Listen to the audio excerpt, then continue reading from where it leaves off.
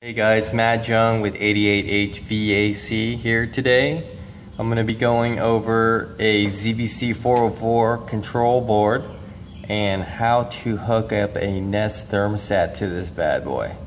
So what we got going on is we have a radiant heating system, and I actually have here, sorry for the mess, a 4-zone control board.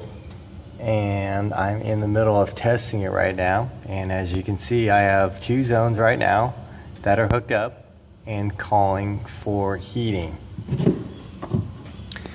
Now, what's the difference here of a thermostat that I'm hooking up? I'm actually hooking up Nest thermostats to this. So what I'm typically doing is I'm taking a power, I'm taking a neutral, and I'm taking a W heat call back from the thermostat.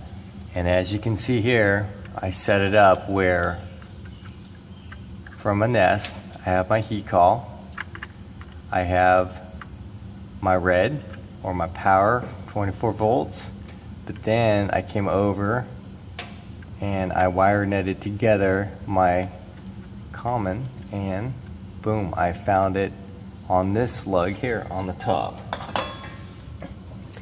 And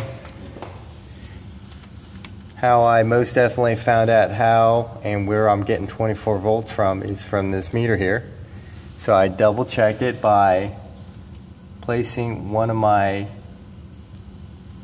meter ends to where this red is, and apologize for the one-handed demonstration here, my other one here to my lead, and it showed me that I got my 24 volts.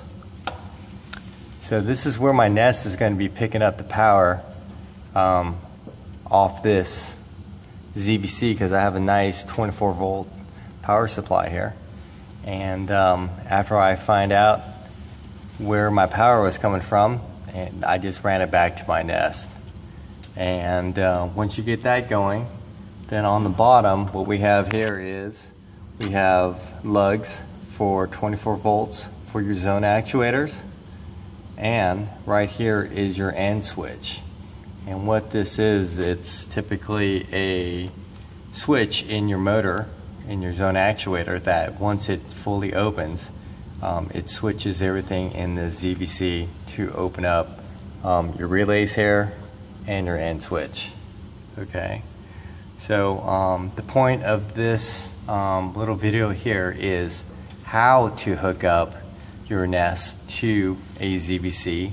And again, you would do your W, your red to your Nest or your power, and then you would come back and land your common to the top lug of this transformer input to the board.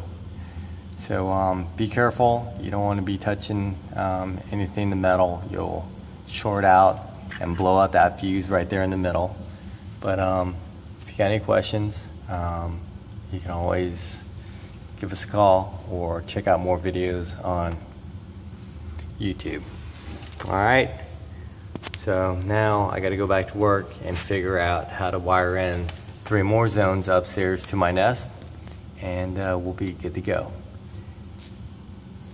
And if you're wondering why I have jumpers in the bottom of these units, it's because I'm using just motor actuators with no end switches.